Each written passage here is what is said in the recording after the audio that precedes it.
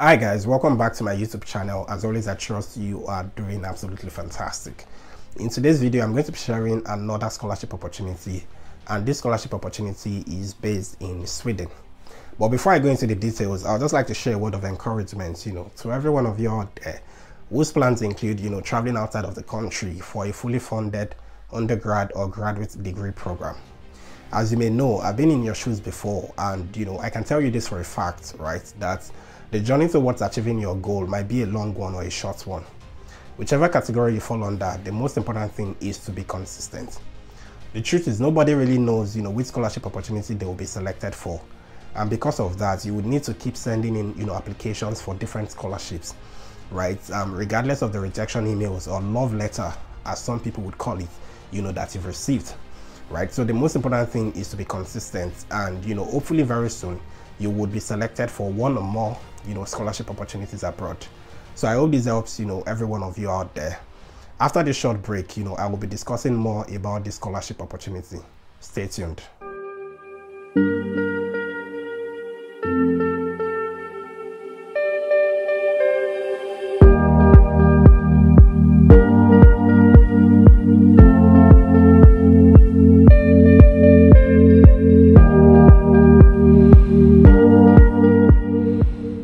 This scholarship is called the Swedish Institute Scholarship for Global Professionals. All right, and it's for working class professionals who are looking to study, one of the eligible courses, in any of the Swedish university. Now, there are a couple of things that your scholarship covers. All right, number one, it covers your full tuition fee payment, which will be paid, by the institute directly to your school. You would also be getting, a monthly living expenses, to a tune of 11,000 Swedish krona. All right, you would also be insured against any form of accident or sickness, and you will be given a one-time payment which would serve as your travel grant. Now, if you're a scholar from Bangladesh, Bolivia, Brazil, Cambodia, Cameroon, Colombia, Ecuador, Egypt, Ethiopia, Gambia, Ghana, Guatemala, Honduras, Indonesia, Jordan, Kenya, Liberia, Malawi, Morocco, Myanmar, which is Burma, Nepal, Nigeria, Pakistan, Peru, Philippines, Rwanda, South Africa, Sri Lanka, Sudan, Tanzania, Tunisia, Vietnam, Zambia or Zimbabwe. The scholarship includes a travel grant of 15,000 Swedish krona for the entire study period. Now, if you're from Armenia, Azerbaijan, Belarus, Georgia, Moldova, and Ukraine, the scholarship includes a travel grant of 11,000 Swedish krona for the entire study period. Now, after you're done, with your study, you would also be, admitted, into the Swedish Institute for Alumni Network. There are a couple of things that this scholarship does not cover. All right, it does not cover, the cost of bringing, your family members down to Sweden.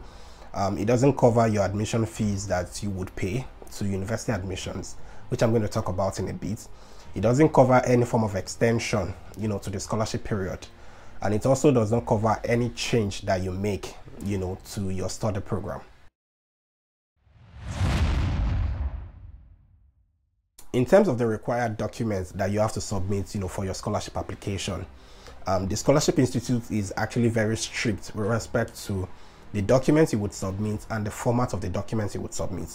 And what that means is that they have a specific template that you must follow for these documents.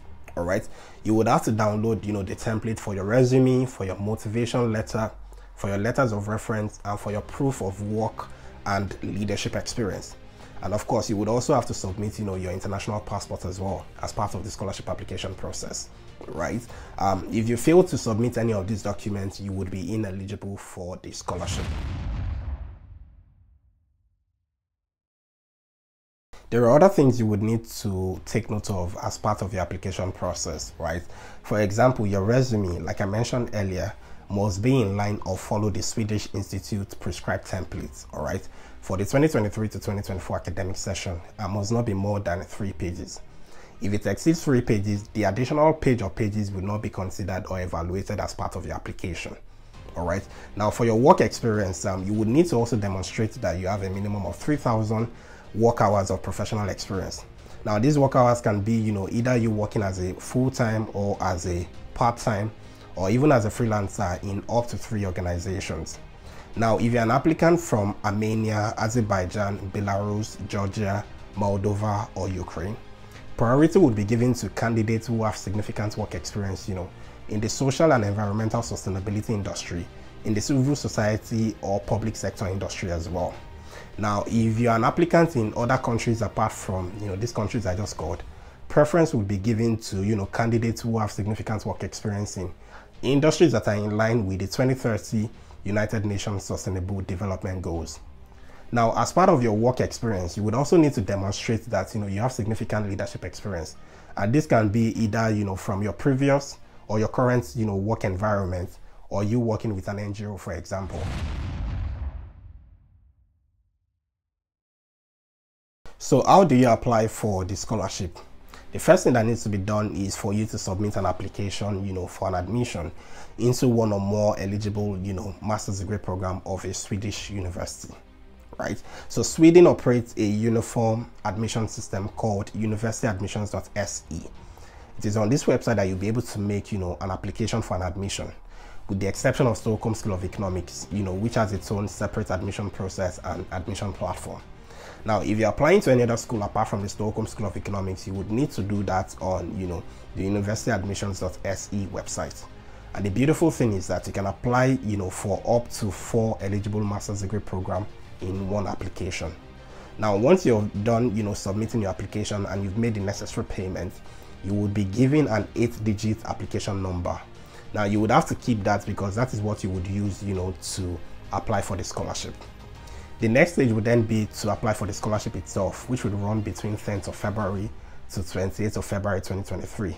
And provided you have all the documents I mentioned earlier and in the required format, you should be able to submit, your scholarship application by that time. The next step is that the Swedish Institute will then evaluate, everybody's application to check that, they've complied with, the instructions for the scholarship. Now, after that, the university admissions would then, send a notification to every applicant whether they've been selected for an admission or not. If you've been selected for an admission, congratulations. It means that you are still eligible to, get the scholarship. But if you've not been admitted, to any of the schools, then unfortunately you would no longer be considered for the scholarship. The final stage is that after the, university admissions have released the admission list, the Swedish Institute then release, the list of scholars for the next academic session.